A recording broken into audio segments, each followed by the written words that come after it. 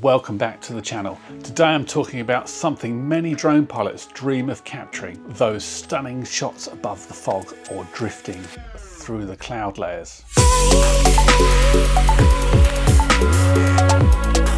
It looks amazing, doesn't it? But there are some important safety tips and legal considerations you need to know before you can even think about hitting record. What makes flying above the fog or clouds so appealing anyway? Let's face it, foggy or cloud-filled scenes add a dramatic ethereal feel to your videos, making them incredibly popular on social media.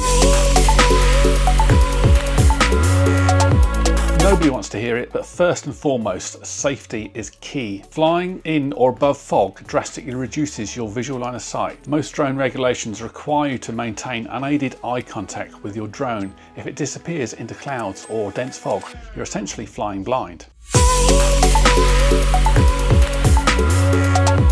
Different countries have different drone laws, but almost everywhere flying into clouds is either discouraged or outright prohibited. In UK, every remote pilot must be able to see their drone at all times. Similar rules apply in many countries. So the key points to take from this really is always check your local regulations and whether VLOS is a requirement. And if it is, there is a way around this, so let's just keep watching. You obviously don't want to fly higher than your legal limit.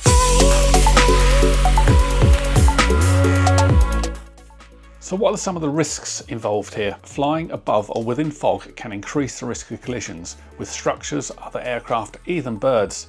Cloud can hide tall buildings too, power lines or ridge lines of mountains. Also, moisture from the fog can affect your drone's sensors. For instance, your downward facing landing sensor might get condensation on it, which might cause a problem when you're trying to come back through the fog, as your drone might think it's much closer to the ground than it is. You wouldn't want your drone cutting its propeller power when it's 30 feet in the air, would you? Condensation on your camera lens could also ruin your shots.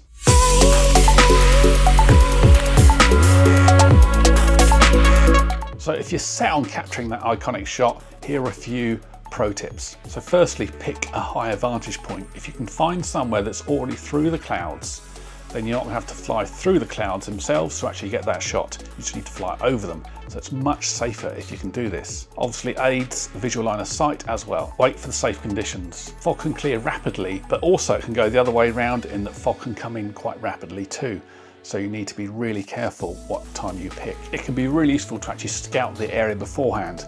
Whether you're checking for high terrain on Google Maps, physically check the location, do a site visit before you intend to fly, so at least you know where those risks and power lines, etc. might be. Obviously check the weather, monitor the temperature and humidity. High moisture can damage your drone's components. I'd also recommend not flying in freezing fog, because that could cause you a real problem, because you might get ice on the props themselves, and before you know it, your drone will be plummeting to the ground and you won't know what's happened. Remember always to check the CAA's drone code or your local drone code to check that you're not flying outside of the law. Flying above fog or clouds can yield breathtaking footage, but it's not worth risking fines, drone damage or accidents. Always put the safety first, stay within the law and use your common sense. So let me know, what do you think about cloud footage? Have you tried it or are you planning to? Let me know your experiences in the comments below. Remember to like, subscribe and hit the notification bell so that you don't miss my next drone video. Thanks for watching and I'll see you next time, and always fly safe.